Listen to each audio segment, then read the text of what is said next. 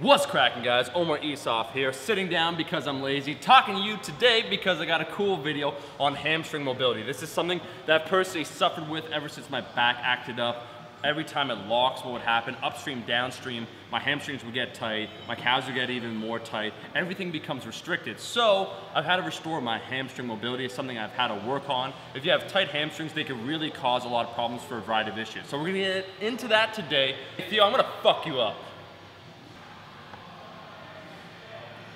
All right, well, we'll just cut that whole thing. But before we get into that, I got a very cool announcement I gotta make.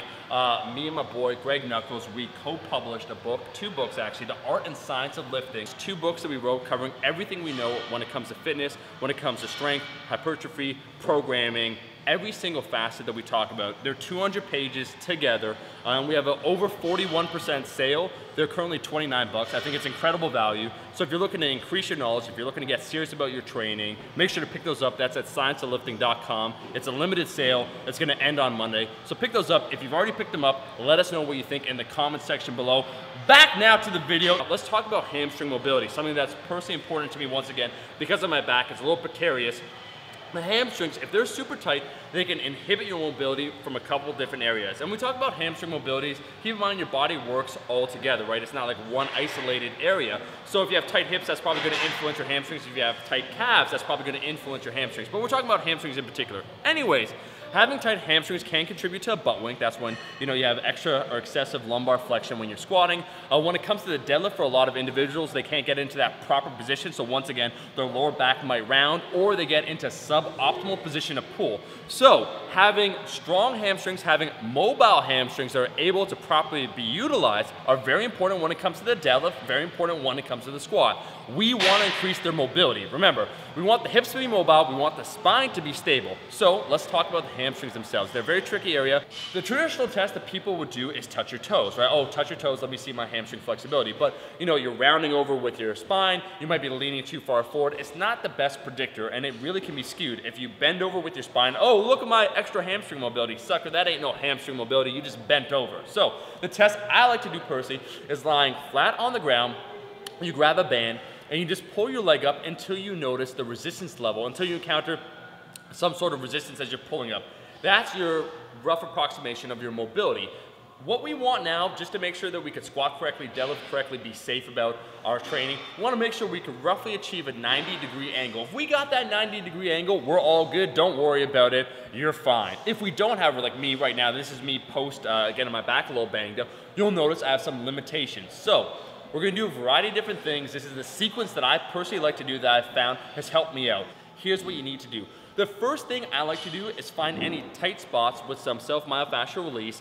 A foam roller is too big to be used when it comes to finding your hamstrings, I find. It's too general of an area. What I personally like to do is get with a lacrosse ball, tennis ball, lacrosse ball is probably better, is get right into the hamstring, put it underneath my actual leg, and then compress it. Feel that pressure, find those little knots, right? Those tight inhibited areas. And what I'm gonna do then, I'm gonna extend my leg. I'm gonna fully extend all the way back and forth, so a little bit of knee flexion, a little bit of knee extension. I'm gonna find those tight knots, tight areas. They're probably gonna be around where your hamstring and your glute meet, so upper hamstring, and then probably also what you can do, you could take with the ball and you could put it at the bottom of the hamstring and you could crunch it, kind of doing a little bit of knee flexion with the top of the calf and see if you feel some relief in that area. So the next one, once again, you want to simulate what you actually are going to be doing. So what we're going to set up here, we're going to set up a band and we're going to get kind of with that hip hinge. A lot of times people, when they don't have that hamstring mobility, rather than do a hip hinge on the deadlift, they'll tilt their pelvis and that's really bad on their back.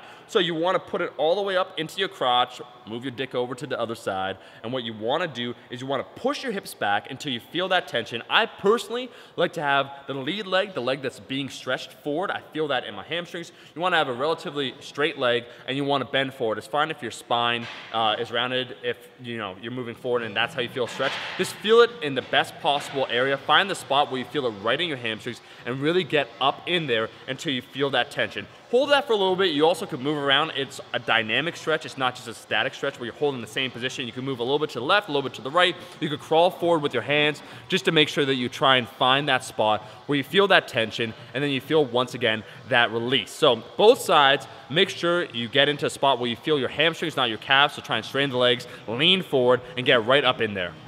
The next one's a static stretch. In general, when it comes to static stretching, unless you do it for a long period of time and you're very consistent with it, I don't find it's gonna offer an immediate result for any individual. I like to incorporate it, however, just to assess my range of motion once again, work through those tight spots and just see really how tight I am. So what you wanna do is make sure when you're stretching it with the band is you straighten the leg, you keep the other leg flat on the ground, you make sure you're trying to pull it back, you make sure you're not feeling it with your calves. If you're feeling it more in your calves, it's probably your ankle position, so make sure your ankles aren't pointed too high or too low. Make sure you're pulling back, feeling it right in the hamstrings, and you wanna hold it in that position, hold it for around 30 seconds. Once again, this is also, it's not just a static stretch, but it's to see so far after doing 2 movements, what your mobility now is like. Now, taking once again a cue from weightlifters, this is a cool stretch that I saw and I started incorporating, and this has produced results. Simulating the movements you're actually gonna be doing so it has some carryover. What you're basically gonna do is with your feet pointed up, elevated by having some plates, you're gonna pick a weight or just use a barbell and you're gonna get into essentially a stiff leg deadlift position and you're gonna hold that static stretch with a load. So first you start with the barbell. I did this the first couple times I did this to try and increase my mobility. I wasn't training my hamstrings on that day, but holy shit, my hamstrings were jacked up. They were super sore the next day just from doing this stretch.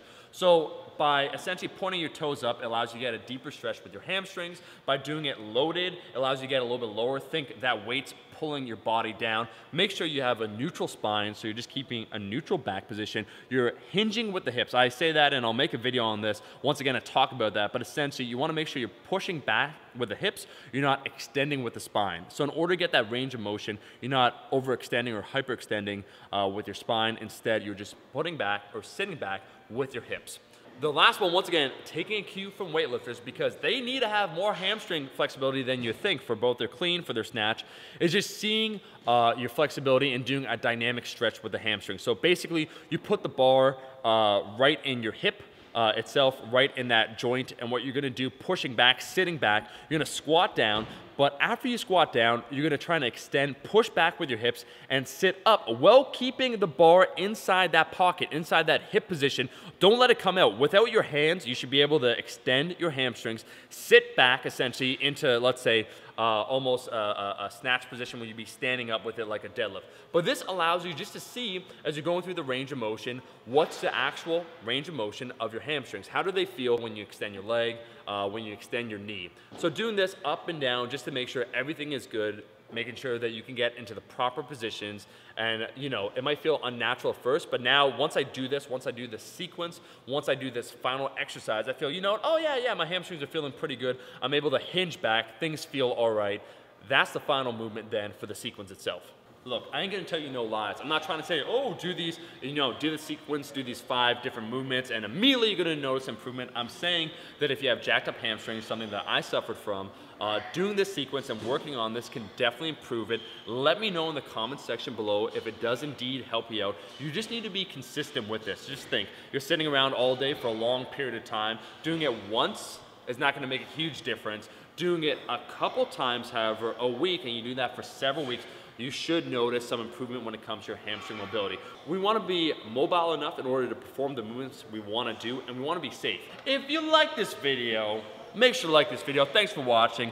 Also, if you wanna increase your knowledge, which you should pick up that Art and Science of Lifting at scienceoflifting.com. Thanks so much. I'll see all you guys, my rascals, in that next video.